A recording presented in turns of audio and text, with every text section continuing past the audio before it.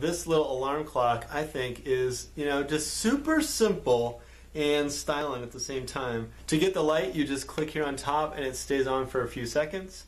And to set this thing is really easy. I have had way too many alarm clocks that are hard to set. To set the time on the clock, all you do is push this button and then do hours and minutes. So to set the time in hours, I would just click this and I would move up to 8 o'clock or 9 o'clock, etc.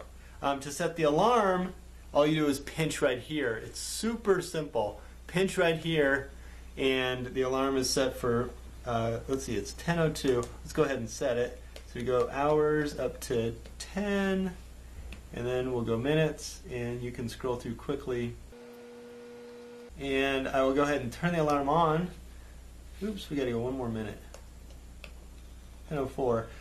To turn the alarm on and off is just a button right here. So the alarm is on when there's that bell, and it's off when the bell's gone. So right now it's set for 10:04, and we will get to hear this alarm in action.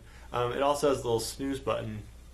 While we're waiting for the alarm, I could just say that there are just a couple of AAA batteries in here, 3 AAAs. There are some alarm clocks these days that are powered up by USB, and they have lithium batteries and Bluetooth and all that kind of stuff.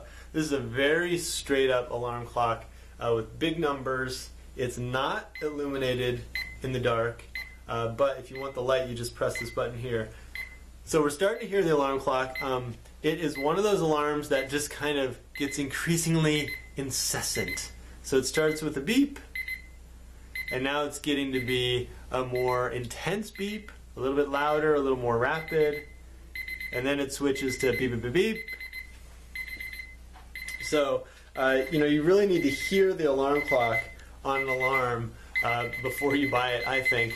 And if you don't get it, it goes to the ticking time bomb like that. The snooze is pretty straight up. Just press it and it gives you a couple minutes. One more thing about this alarm clock. This is actually just a big rubber exoskeleton, and you can peel it off and look at the clock inside if you want to.